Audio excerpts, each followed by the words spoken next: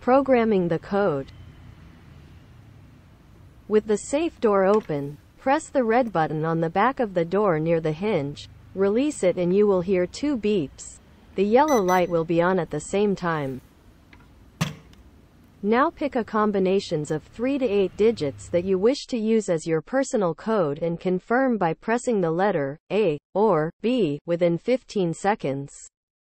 The safe bleeps twice and the yellow light will go off. Your personal code is now set.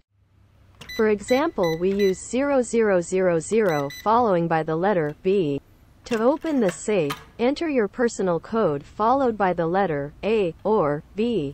You will hear a beep and the green light will be on. Then turn the doorknob in clockwise direction to open the door within 5 seconds. During checkout, be sure to let the safe door open for the next guest be able to use the safe too.